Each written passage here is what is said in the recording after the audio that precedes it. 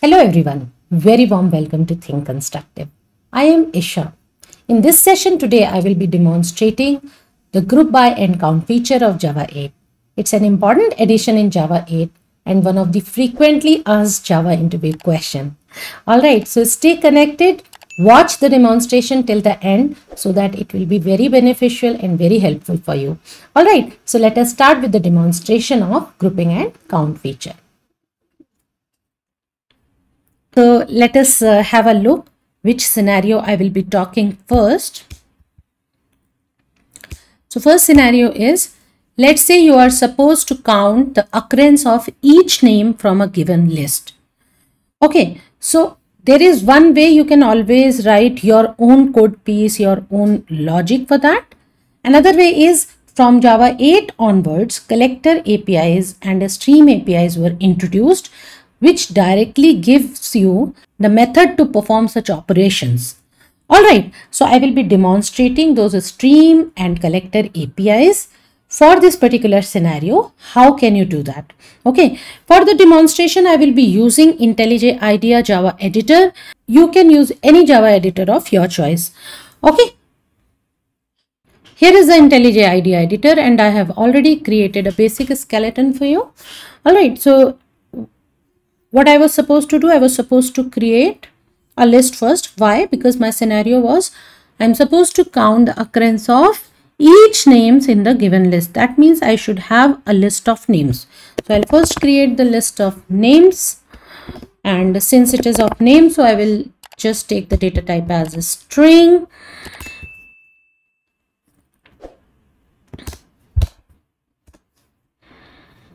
Okay. And I will just say list of names is equal to new array list, because that's what I need. Okay, and inside this array list I can directly initialize it with the list of names, whichever names I want to keep. Okay, so let me start giving some names here. Let's say I will just say APJ Kalam. Okay, so I have created a list of names. And now my next thing is to count the occurrence of each of these names. Okay, so I'm supposed to count the frequency of each of these names. One way you can just write your big logic. Another way I'll just do it via collectors and stream API. So I'll demonstrate you that. So I'll first take a map of string and long data type. Okay. Then let's say I'm giving the variable name as count of names. Okay, what do I do next? I will just take list of names because I should be doing a counting of names from this list itself. We'll create a stream out of it and we'll call the collect method. Okay, inside this collect method, what do? I will call my collect, which is again part of java.util.stream package. Collectors.groupingBy I'll be calling. And then I will be giving function.identity separated by, I'll explain this in a while. Collectors dot, what operation do I want to perform? Counting operation. Alright. What I have done basically, I have created the stream for this list of names and have called the collect method. Inside the collect method, I am calling collectors.groupingBy because this will create group of the same name. Alright, so for APJ Kalam, it will create one group. For Steve Jobs, it will create another group. For Bill Gates, it will create one more group. For Mr. Pichai, it will create a new group. Alright, so that's how it will be grouping the things. In our example, how many groups this groupingBy method will create? 4. And in those each 4 groups, it will be performing the counting operation, because in the groupingBy, see the syntax of groupingBy is classifier and then the operation or downstream. So more technical term is downstream. Otherwise, in simple terms, you can just say you will be passing the operation what you are supposed to perform on this grouping thing.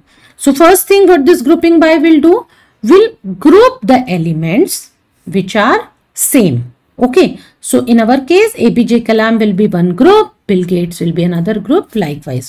Okay, how many groups will be created in this list? 4 groups. Okay, and then the downstream operation will happen, and what this operation is telling? Counting. So counting of each group. Okay, so counting of each group will be performed and will be stored in this count of names map. Map I have created of string and long. That means the key is string because this list is of string data type. Okay, so my key will be of string data type, and that's what this function identity will do. Okay, and value will be this collector.counting always returns long data type. So value will be of long data type. Okay, I hope this part is clear. So now in this count of names map, I will be getting the result of key and value pair, where key will be of a string type and value will be of long data type. Okay, so let us now try to print this and see what am I getting. All right, so how do I do that? I will take my map count of names and will iterate it. I'll just say count of names for each. And I'll just use lambda here. So key of names. Okay.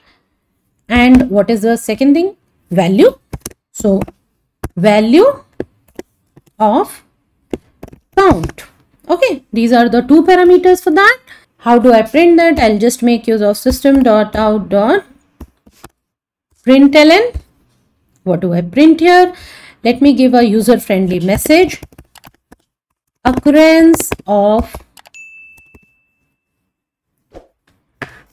what? Occurrence of particular name. So I'll just say plus and will print key of names. So I'll just print the name here, the particular group. Okay, and then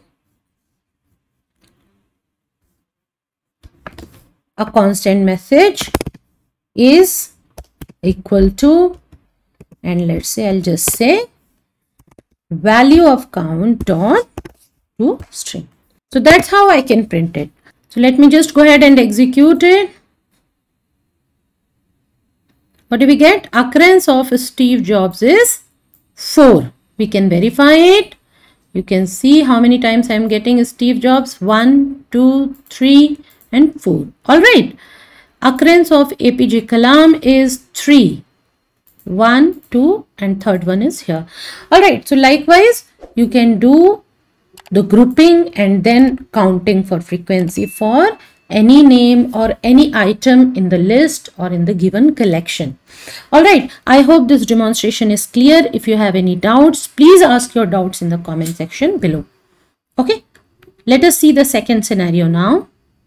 So second scenario, if I am supposed to count the occurrence of each number from the given list. Earlier we have done it for names. Now let us try it for number.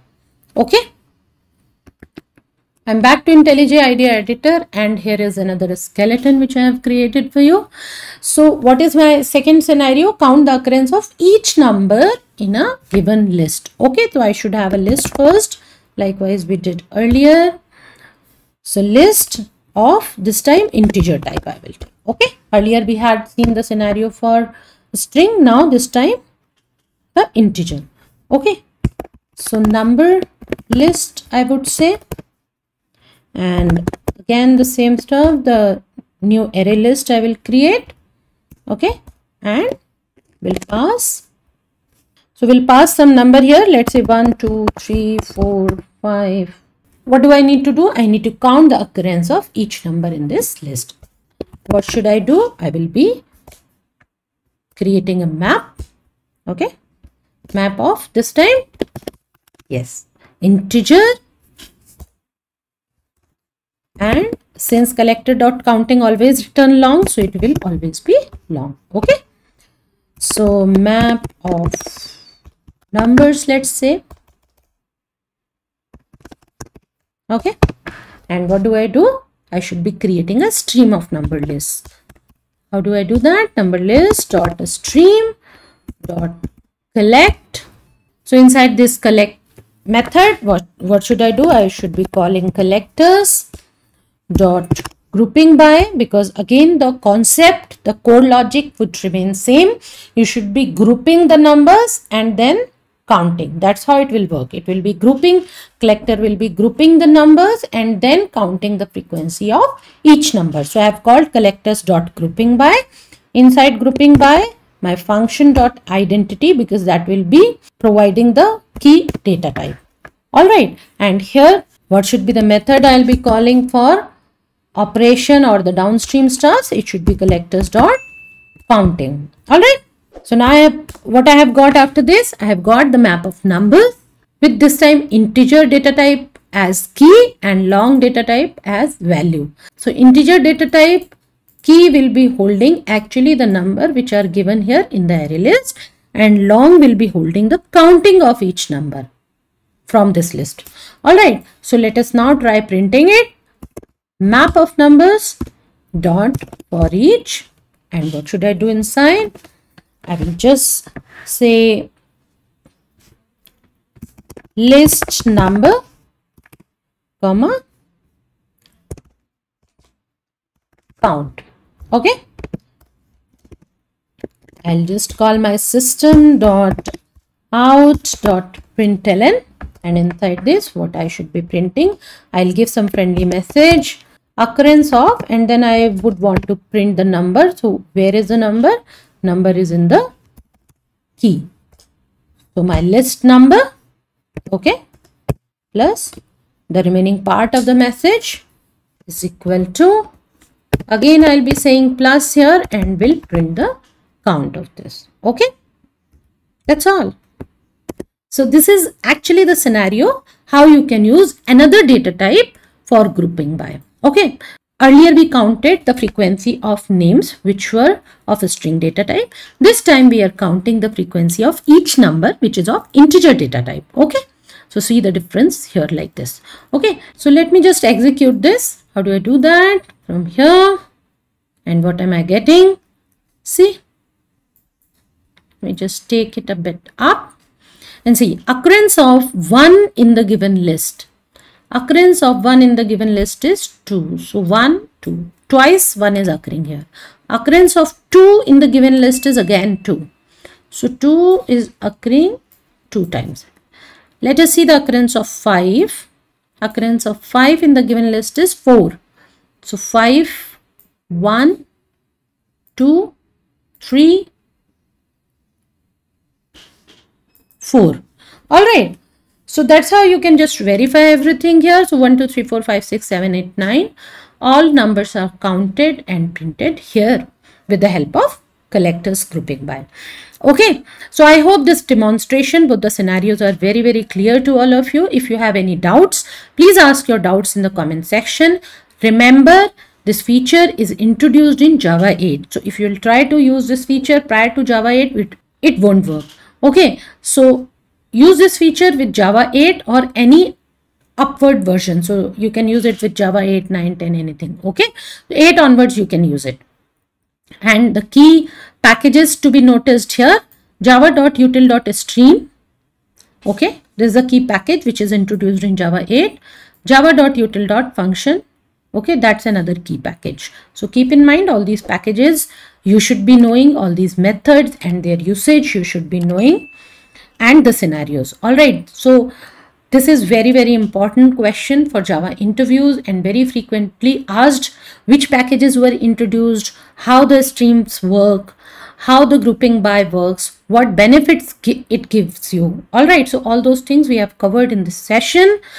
If you have any questions, please write down in the comment section. If you like any particular part of the session, please annotate that part in the comment section. That will be very helpful for everyone. All right. Thank you everyone for watching this session. I'm sure this session will help you with your Java interviews and Java projects also. I'll keep on bringing more and more Java features, scenarios, demonstrations and discussions here. So stay connected to the channel. If you haven't yet subscribed, please do so. I hope you liked the session. So hit the like button and share this session with more and more people so that everyone is benefited. Thank you once again. Bye for now.